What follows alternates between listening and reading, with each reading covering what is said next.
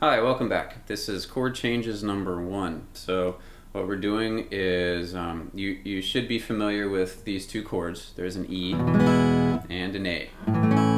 And hopefully you've been doing the lift-off exercise to prepare you for the chord change exercise.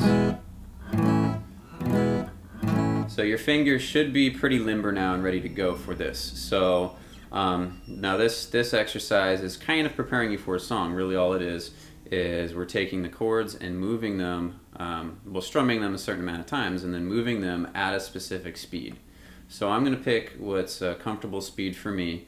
Again, you want to apply the strumming fundamentals lesson as well and be able to strum while tapping your foot, things like that. And the goal is to be able to make the first move with doing all of these different elements.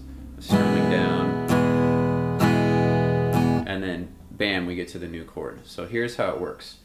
We have a chart, and if you download your PDF and check it out, is that you'll notice that there is 2 bars of an E chord, and then there's 2 bars of an A chord.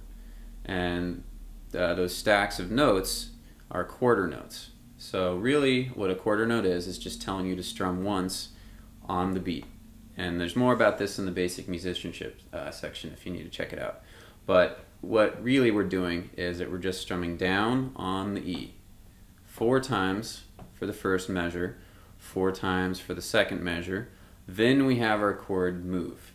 So we're going to switch to an A. So we only have really that one beat to be able to get from E to A.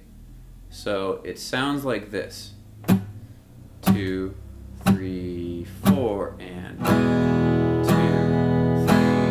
4. E chord again. 2, 3, 4, and A chord. 2, 3, 4. 1, 2, 3. Going back to the E chord right now. So that's the move. 1, 2, 3, 4. Shift. 2, 3, 4.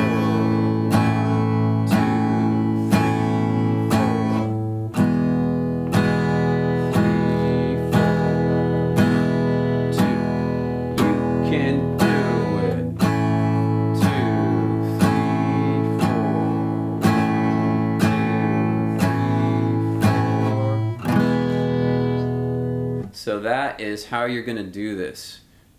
The idea is to not do this, where you're going.